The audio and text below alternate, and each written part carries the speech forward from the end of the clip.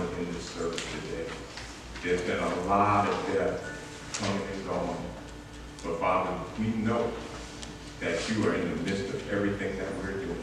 Yes, Lord. So Father, continue to strengthen us. Continue to strengthen us in this service so that we can celebrate you as well as the fathers on earth. Yes. Father, we know that the fathers that have left, they have been promoted. They have moved forward. They are with you now. So Father, we thank you. We thank you for the time that we spent with them. We thank you for all the lessons that they taught us. We thank you for their presence. We thank you for their smile. We thank you for all that they have done.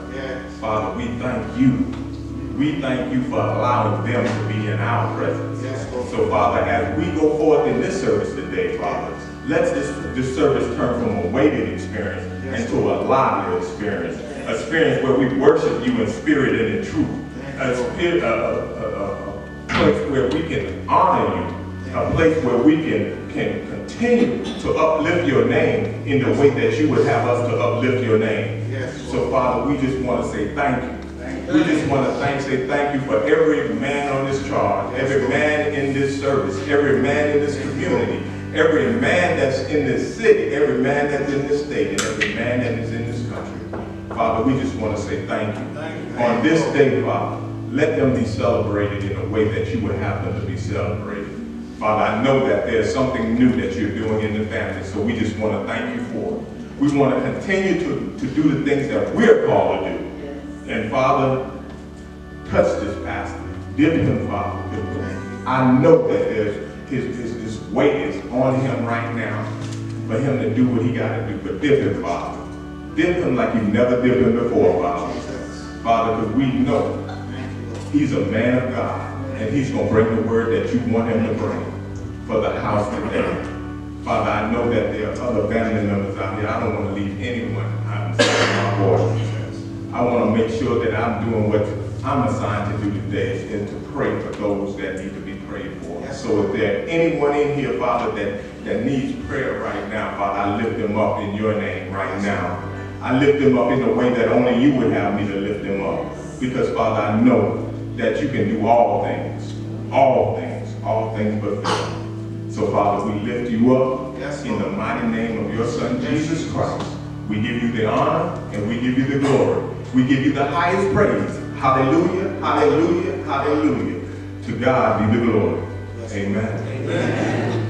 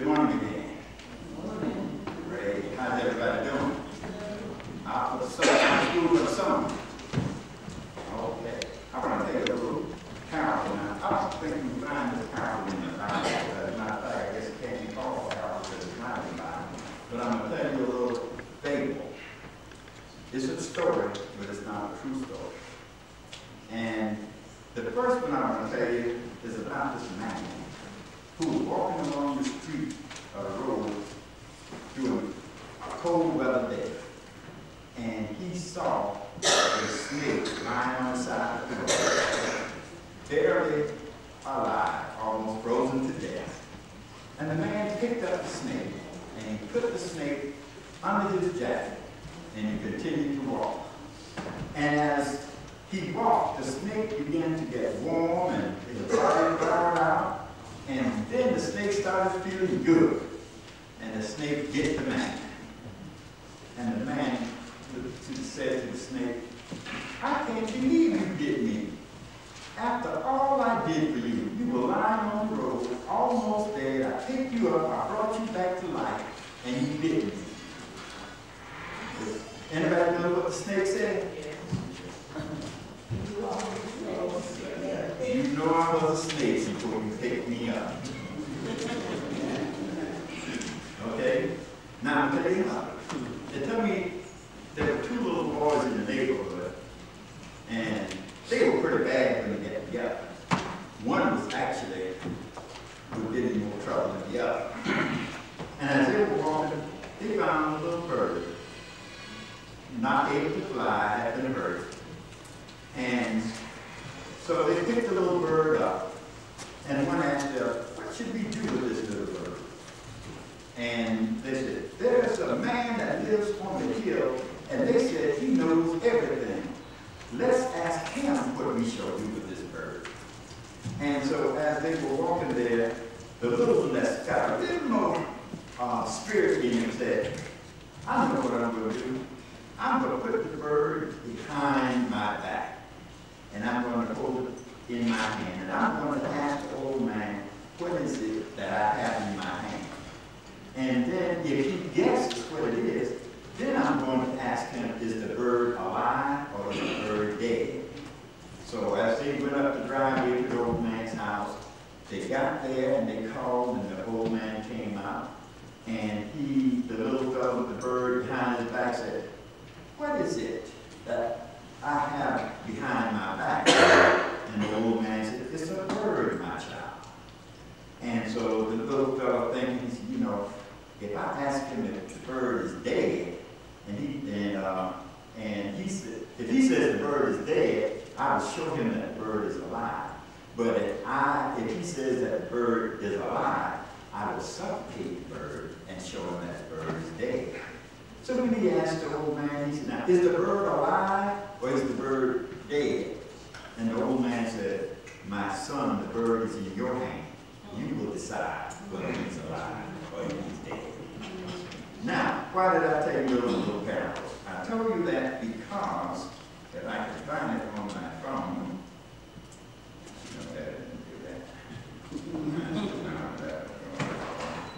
there was, how many of you heard of the 10 Commandments? Okay. And one of those commandments says, thou shalt have no other gods before me. That's in Exodus. Well, there's a second commandment that says, you shall not make for yourself any graven image, or as they call carved image, which is false God. You shall not take the name of the Lord thy God name in vain. You've heard all those before, right? Okay, but there's still some more. Remember the Sabbath to keep it holy. That's what we did today. Honor your father and your mother, that the day may be long upon the land which the Lord thy God giveth thee. That is the one that I really want to stop at. On Father's Day, honor your father and your mother, that the day may be long upon the land which the Lord thy God giveth thee.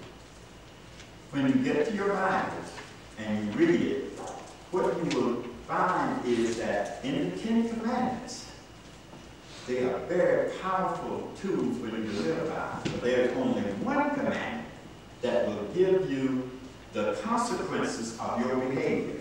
It says, thou shalt not steal. And it does not say thou shalt not steal, or else you will go to jail. It says thou shalt not steal, thou shalt not kill.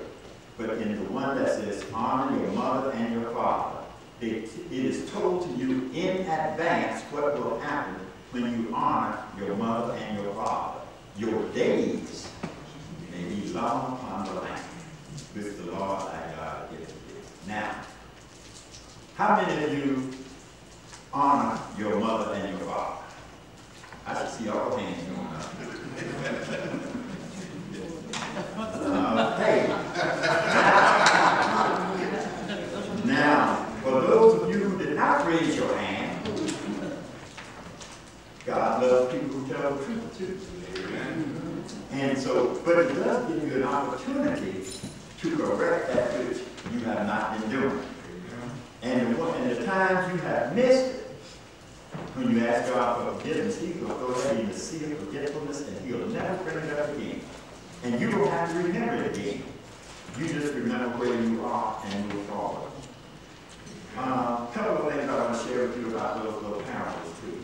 If you notice, one was the person picked up a snake and moved the snake before we picked him up.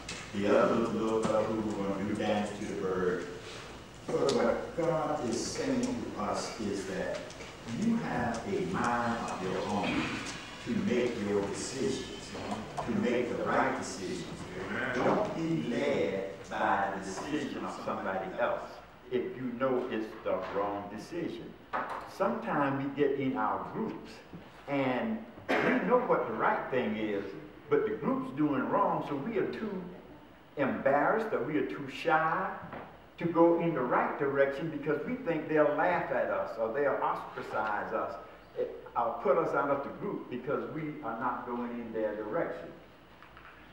But if you don't remember anything else I say, I would like for you to remember there is nothing wrong with doing right.